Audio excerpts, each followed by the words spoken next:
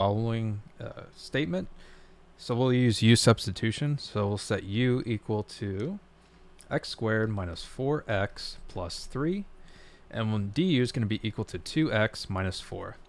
Now if you look here, we can factor out a 2 and we get x minus 2. And the reason I did this is because we need to get du equal to dx. So 1/2 of du, which is 2x minus 4, will be equal to, because we divide through by 2, will get us the x minus 2, which is equal to dx.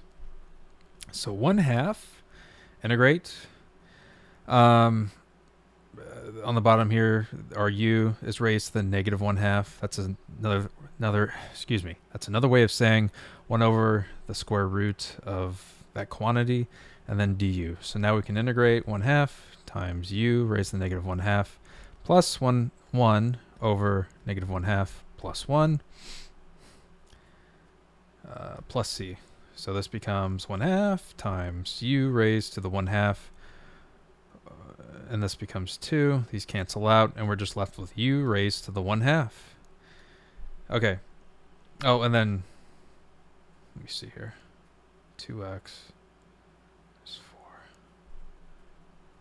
Yeah.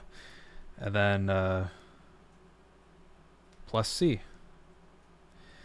All right, so this ends up being the final result is equal to, this is the same thing as the square root of x squared minus 4x plus 3 plus c.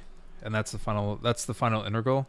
So we can test this by taking the derivative, which will be 1/2 times the inside, which is equal to quantity 2x minus 4.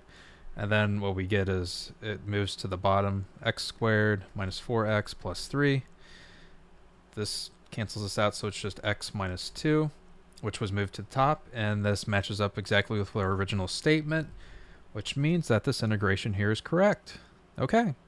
I hope this video helped you out. I appreciate you taking the time to watch, and you have a great day.